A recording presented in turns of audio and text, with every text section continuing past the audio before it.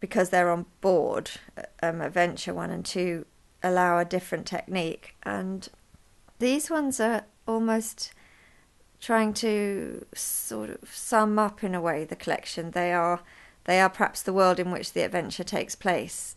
They're the whole place, the whole world that you would wander into, and they're very much, they draw on, I think, many journeys for me. Sometimes they feel quite oriental, and I spent time in China, and they're also very local, and the way the mist pours over the hills around where I live, it's very much present in these paintings, and the softness of the colours is very, very real to this part of the world. But of course the bright pinks are perhaps more playful.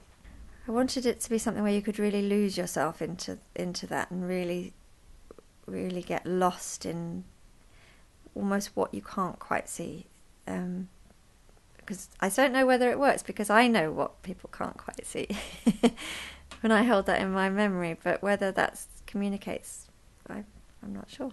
I'll have to look at the visitor's book.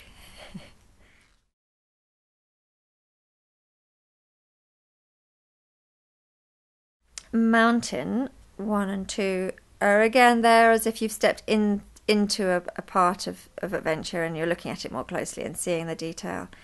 To me, it's a place I'd love to be. I'd love to be on a tiny little boat going through the marshes and the sort of cragginess of where the water is in and where the land is, and I love landscapes like that. It's almost some sort of a Scottish feel to it, perhaps.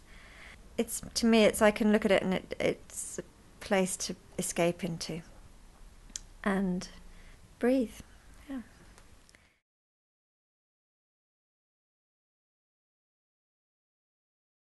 Delight is simple or all on canvas, with nothing else, with no other media imposing onto that. So you get just those very clear, beautiful colours that you get with oil. And to me, delight is that it's a moment. It makes me smile. It's very, very lovely to paint in. I was in a very happy frame of mind, and it was I suppose the culmination of quite a few paintings that I've made to do with water lilies and also flowers in snow, and it's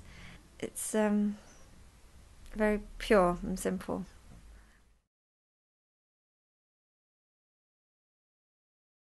Crazy Joy is exactly what it says. It's just completely playful exploration of what colours can do and how I could work with particular products, and it was just a joy to make and exhilarating process. Again, it has many faces and figures hidden within it, which you may or may not see, but the overwhelming feeling of it is it very much to me is that it's a very happy place.